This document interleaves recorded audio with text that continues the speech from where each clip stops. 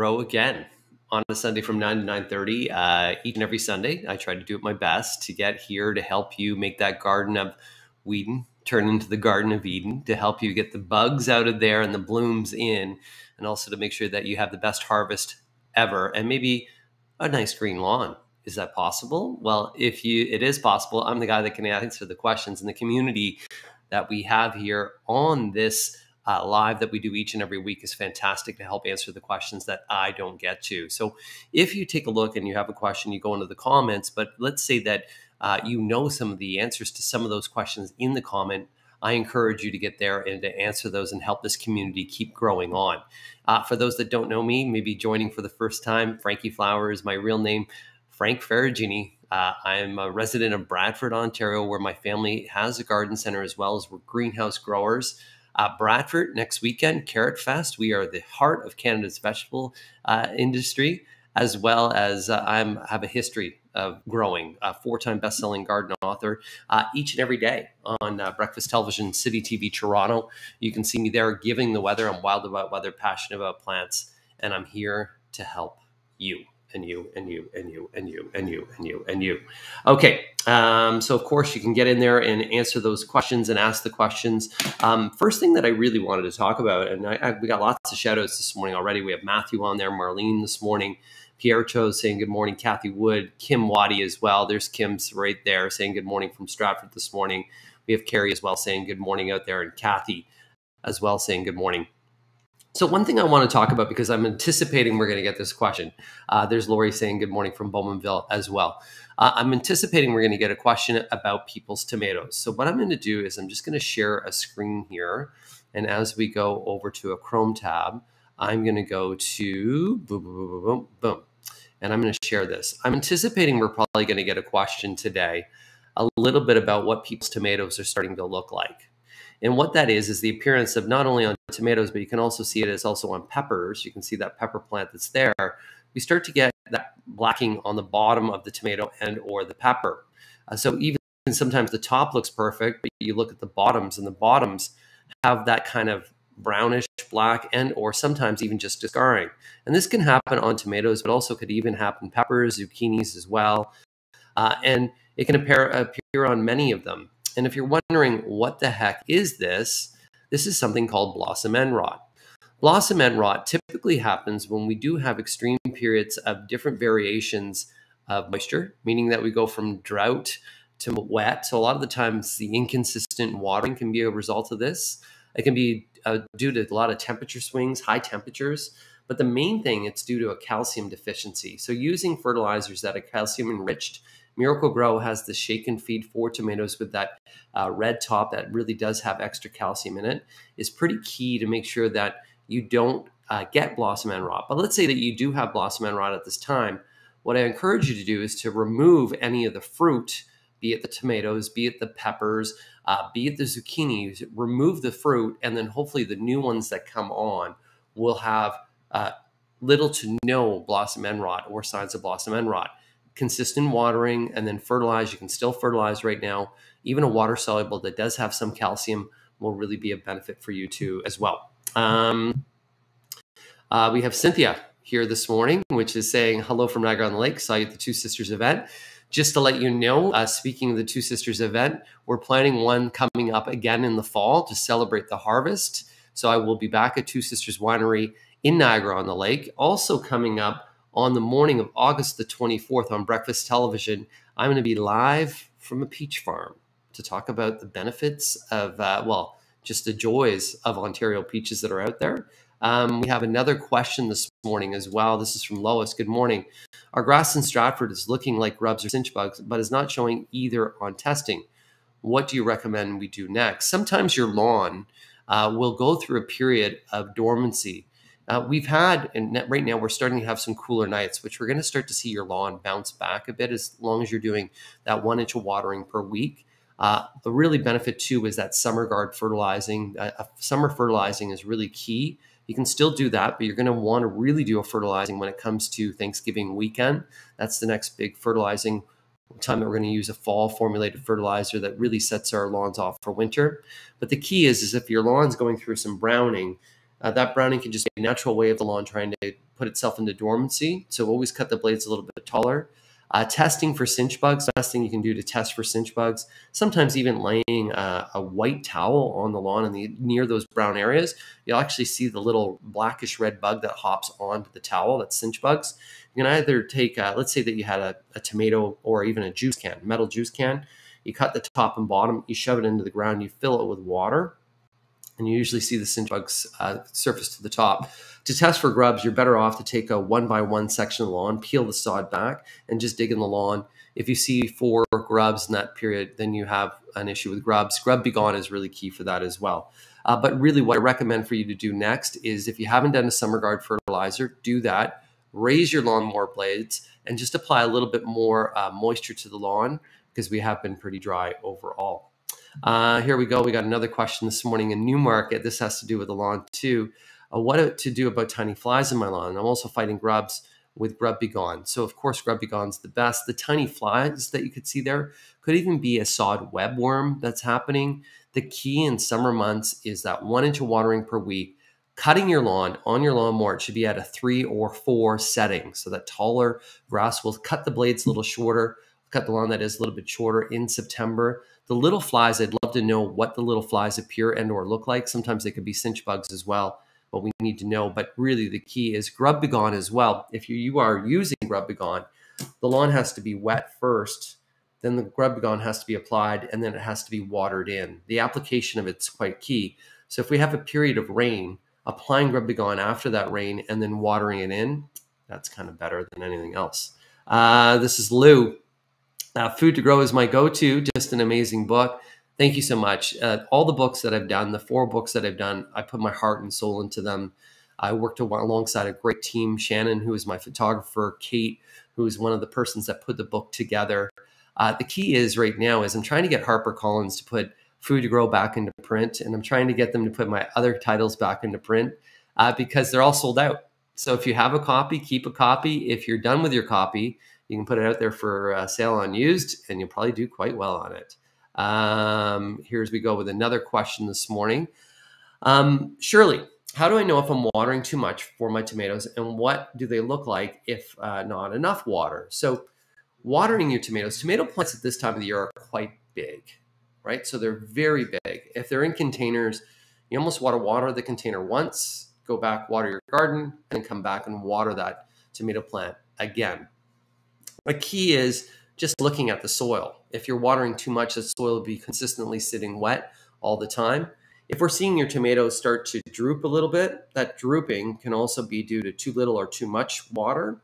So before you water, always take a look at the soil. Remove any of those bottom leaves so they're not touching the soil, so that will actually eliminate some of the pathogens and disease that your tomato plant can get. So that's kind of key as well. But with our tomatoes, if we start to see those leaves droop and then the leaves are starting to turn the other way, that's when they're really, really too dry. I would very much guess that you're not watering too much right now because it has been a dry season, and tomatoes can take a lot of water. Just don't do overhead watering. Key for tomatoes and watering is watering just their roots, trying to keep the water off the foliage. That will reduce and eliminate a lot of disease that's out there. Hey, good shout out to my friends in the East Coast this morning. Lisa, good morning from Newfoundland. Good morning to you on the Rock. Still, a place that I need to visit. I do. I've been to New Brunswick. I've been to PEI. I've yet to been to Nova Scotia and or also Newfoundland. There's that question again. Here's another little shout out this morning as well. Bradley, good morning, my good friend. Good morning to you as well. Rosemary, name of one of my favorite herbs. Rosemary, how's it going?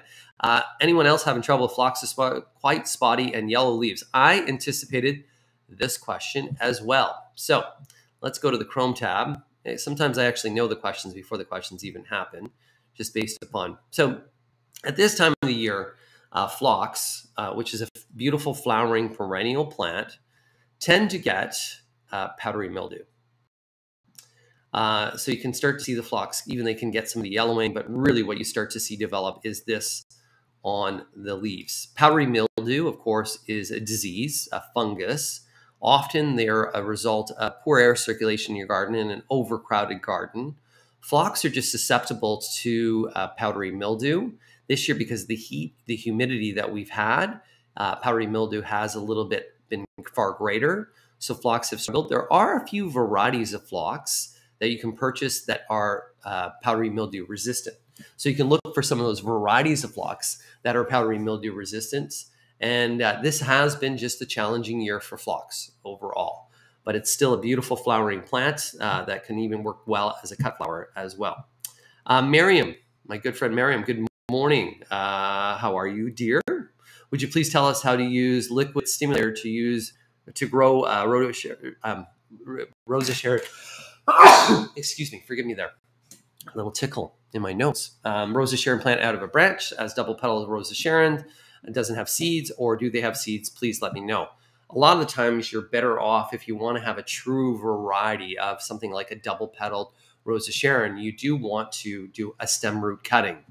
Sometimes what we can do for those stem root cuttings is that Rosa Sharon will be branching out quite a bit, and we can go to the base of some of the new branches that are coming out, and we can actually take one of those more tender new shoots and actually pin it right into the soil. So by pinning into the soil, we look and take a look in there 4 to 6 weeks, it'll actually set a root. You can just cut it and go from there. The other thing you can do is when you are taking a cutting or you're taking a stem of any plant, especially hardwood, we always want to take a cutting and or shoot from some of the softer, newest growth, never the older stems. It has to be some of the smaller stems. We want to make sure that the height of that is only about 2 inches. It has to have a few leaves on it. And all you're doing is dipping that stem, that bottom of the stem into the stem root. Usually is the root stimulator that you're using. It's usually a pink powder that you dip it in, and then you're going to do several of them. Don't just try to do 1 or 2 because some of them will fail. You do several. You can do it in 50% potting soil, 50% garden soil. Mix the two together so it's a little heavier mix. Do them in pots, and you should do well. Or you can just kind of root them right in the garden because we still have some time this year. And you can do it from there. So there you go with, and good question there, Miriam, as well. Here we go. For Joanne, my tomatoes are beautiful, best in the last few years. So because this summer has been hot, it actually has been sunny, we've had light units, we've had heat units. As long as we provided the tomatoes with adequate moisture, we removed the bottom branches, and we fertilized, and we had good soil, tomatoes are great. They're fantastic. I've had so many cherry tomatoes. I mean, tons of cherry tomatoes. My tomatoes are just coming on right now because I planted a little bit later, but my heirlooms are just starting to color up now, and they're pretty good. But I did have a little blossom end rot because I did go away for a weekend once at a cottage with my kids, and then I was away, of course, in Holland. Hey, speaking of which, I told you guys I would show you some pictures. I'm just going to go to that right now, and we're going to go up here, and I'm going to go boom, and I'm going to share another tab, and I'm going to go share a tab from my Facebook page. And as we share this tab from my Facebook page, if you take a look at my Facebook, you could see that I did share some pictures of Floriade the Expo. That's the reason why I was away. What's amazing about this statue here, if you take a look at the statue, that statue is actually a collection of cutout bees in a metal. And then they, of course, turned into that rusted color. Beautiful plantings there, the dahlias. But the one thing that the Netherlands and the Dutch have always done really well is rhythmic planting. And what I mean by rhythmic planting, if we take a look at this garden here, we can see that there is indeed, even though it looks like it is a cottage type wild planting, there's actually a pattern and or rhythm within that natural planting.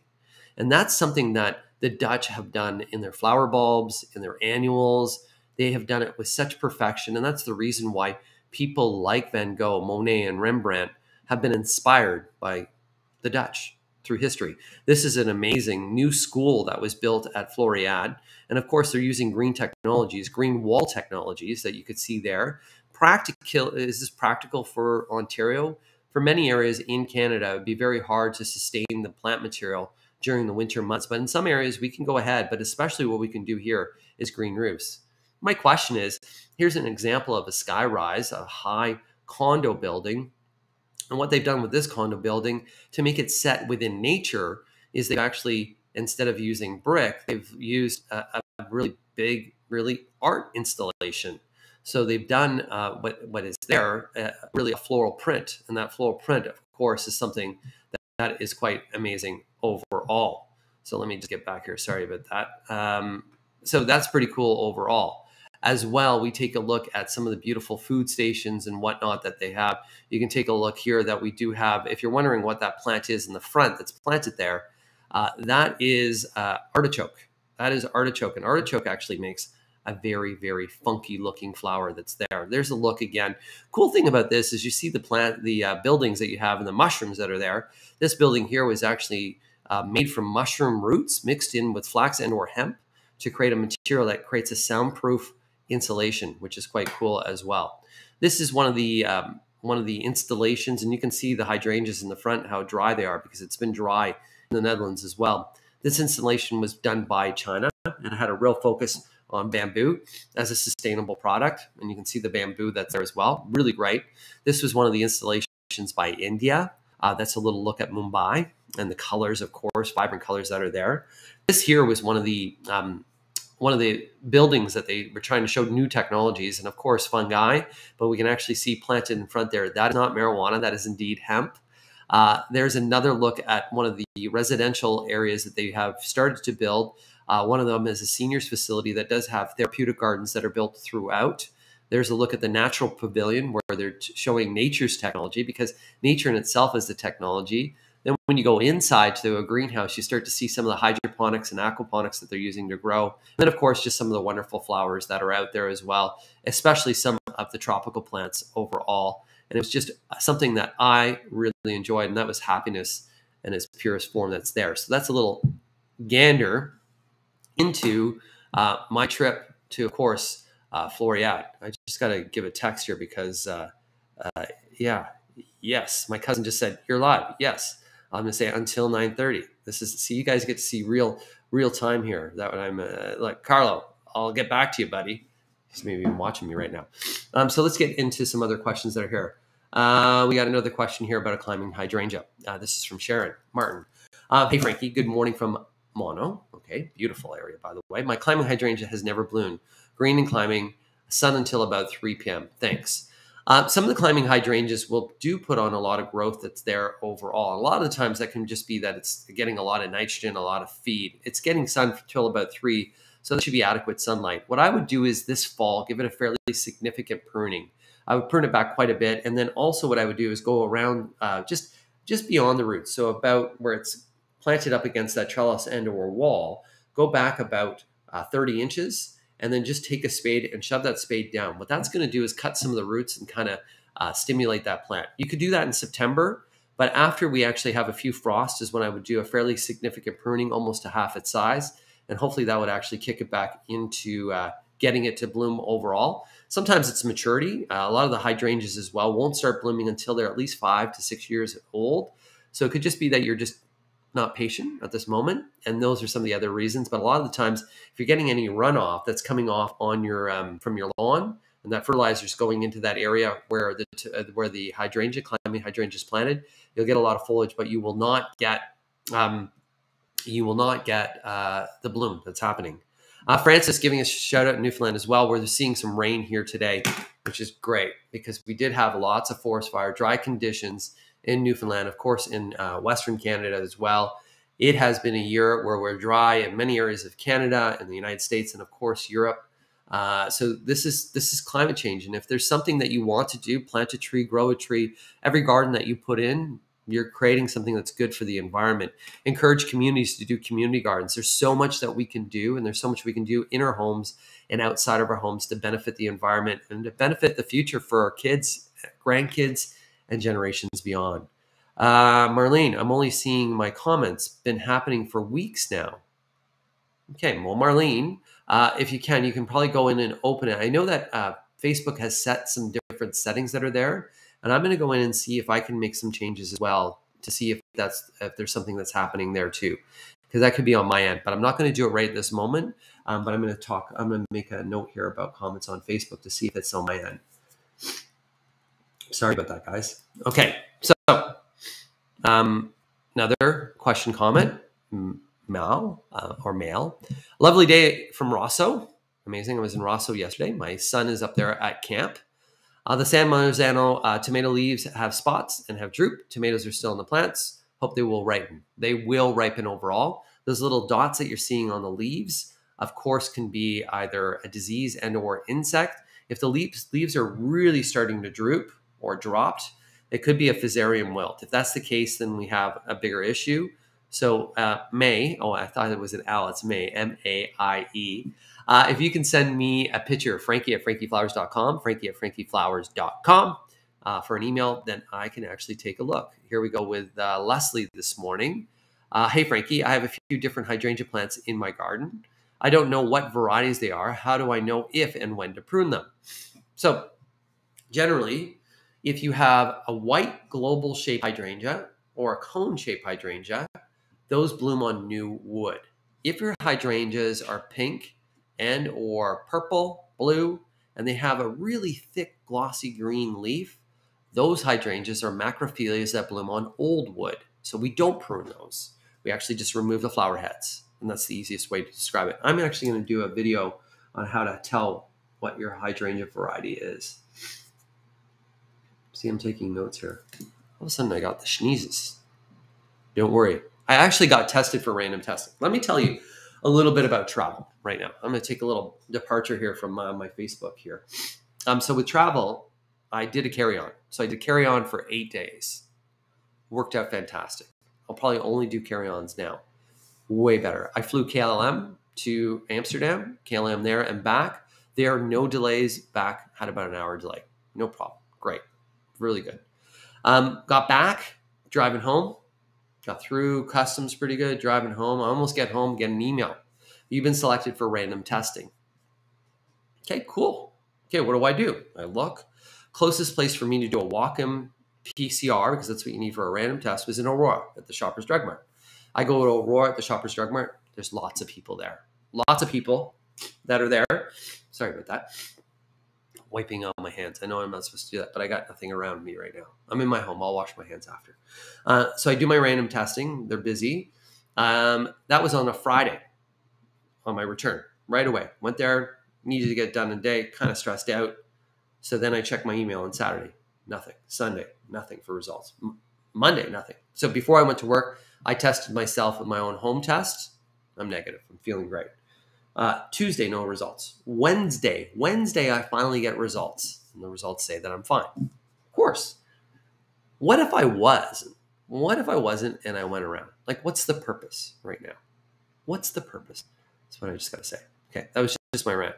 We got the hydrangea question already that was there.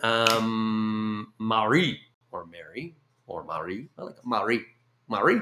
I used to have trouble with tomatoes, but use crushed eggshells when I plant them now. Yeah, of course. That's the one thing that we can do to add in some calcium, just even a little bit of calcium. What calcium does is allow that tomato plant to take in nutrients easier. So at planting time of tomatoes, crush up some eggshells and plant them in, or even mix them into the soil where you have your tomato garden. Fantastic overall. So that's a really good tip that's there. Rosie saying good morning as well. Rosie, just let you know, my cousin Rosie is here from Italy, which is great to see that as well. We have a good morning shout out as well from Valerie from Coketown. When I water the plants this year, there are little white flying bugs. Can't figure out what they are. Aphids.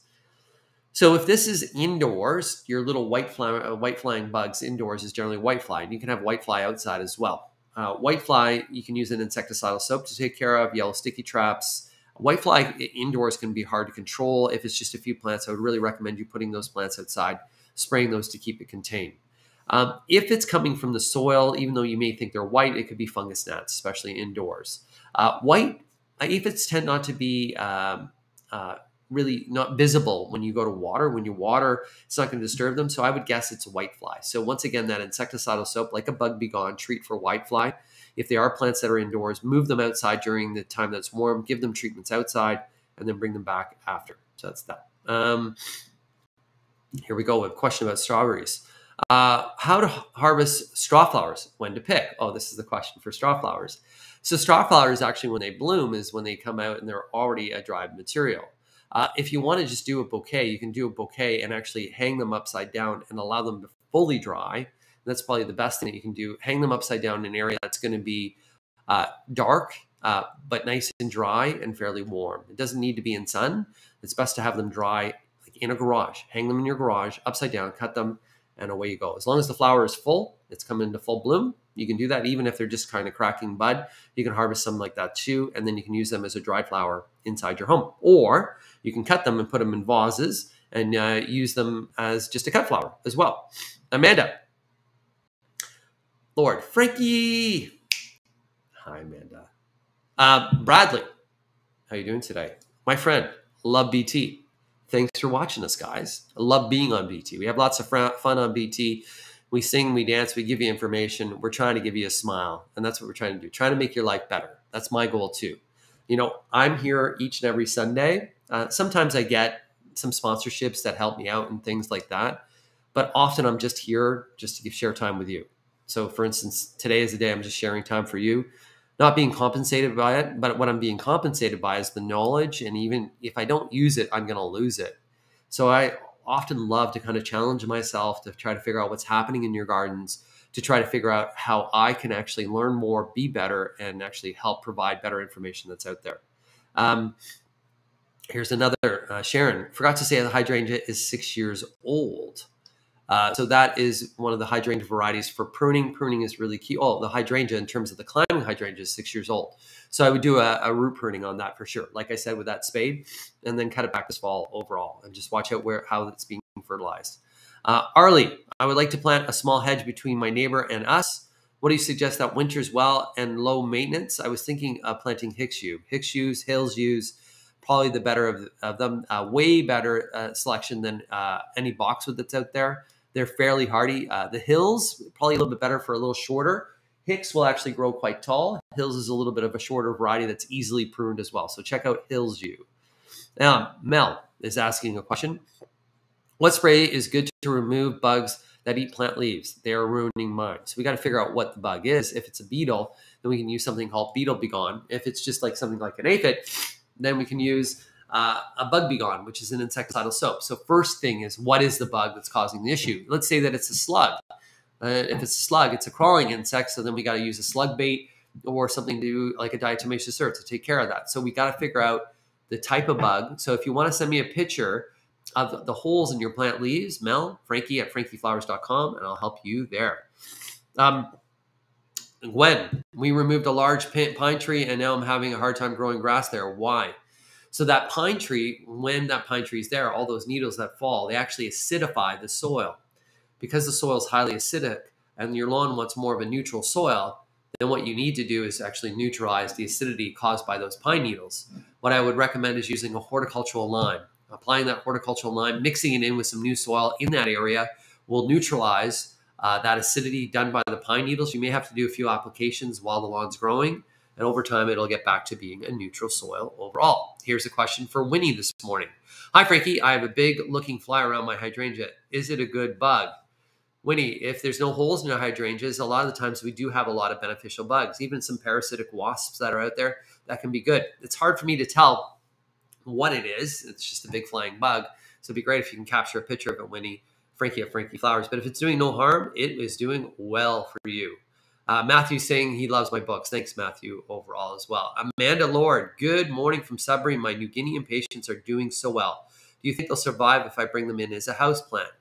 Really hard to survive as a houseplant indoors just due to light units. It's worth a try. A lot of them to dry out slightly in between waterings. But Amanda, in my experience, when you bring them inside, they'll last maybe up until the beginning of November, and then they're really, really hard because we just don't have enough light units to help them out. Here we go. Denise, how do you get rid of Creeping Charlie from my lawn? Hand removal is the easiest way to do that, thickening up the lawn. Creeping Charlie, of course, as much as you remove it, it can then cause another break. So then it breaks off and grows a little bit thicker. But if we thicken up the lawn, cut the lawn a little higher, and continue to try to hand remove even some of those larger patches, it'll be really helpful for you. You can try using Weed Begone. Weed Begone is done by Scott's as well, but in my experience, it doesn't really work as well for some of the things that are perennial weeds like a Creeping Charlie. So hand removal, but using Weed Begone for others is really good for you as well. So we got good morning from Tobamori. Charlene, good morning to you. We have another one here this morning. Good morning, Frankie. Nice shirt. I bought seed potatoes and onion starts early in the spring. I just found them in the cupboard and realized I forgot to plant them. Are they trash or they can be used in the fall? in the following spring. Most likely they are trash, but what you could do is with the onion sets, the seed potatoes are done. With the onion sets, you can actually plant some of them now, and you might even be able just to get some green tops, and you can use some onion tops for those. They won't be viable for next season. Sorry, I wish it. Seeds. So seeds will actually be viable, but things like some of the bulbs, if they're not stored properly, they'll dry out, and a lot of the time, especially seed potatoes, they'll start to rot. They won't have good success. But even just trying to put the onions in right now, you may get just some nice green tops that you can use for you. As to why. Good morning. We got another good morning, Frankie, this morning from Penny. Shirley saying thanks this morning so much, Frankie. We have a question about, I think, a burning bush. Carrie, my burning bush has what looks like a square stalk now. It's very stocky looking. That's what Euonymus alata. That's the variety, which is it's from the Euonymus flammei. The stalks in them will get square over time. You can prune your burning bush at any time of the year. You can shape it, prune it, and pruning I encourage you to do because that does thicken it up. Prune by no more than 1/3 at a time, and make sure you're doing it on an overcast and or cooler day. Either do it in the morning and or later in the evening, never during the heat of the day. It'll cause too much stress. We got a good morning from Bolton this morning. We're going to answer one more question as well, or comment from Dunchurch this morning. Now that my goat's beard has finished flowering, should I cut the dead flowers off or leave them on? Mary, that is called deadheading, and indeed remove the flowers after they finish. That'll put more energy to the plant. Any perennials that you have in your garden that have finished blooming, unless you want to allow some of the seeds to stay there, like echinacea and coneflowers, we can shake the seed heads. But often we're deadheading and removing the flowers to put more energy to the plant to create healthier plants. We do that especially with annuals. So for all those that joined me today, I hope your day was fantastic. We're just at 32 minutes this morning. Once again, I'm here each and every Sunday. Get on some of the comments there. I'll make sure that we can see the comments as well. I hope you guys have a fantastic Sunday. The weather is beautiful here. I'm going to venture out with my son Matheson today because Gavin is indeed at camp. Yeah, I got some weeding to do too. So turn your garden of Whedon into the Garden of Eden. Frankie Flowers. I'm out for Sunday. See you next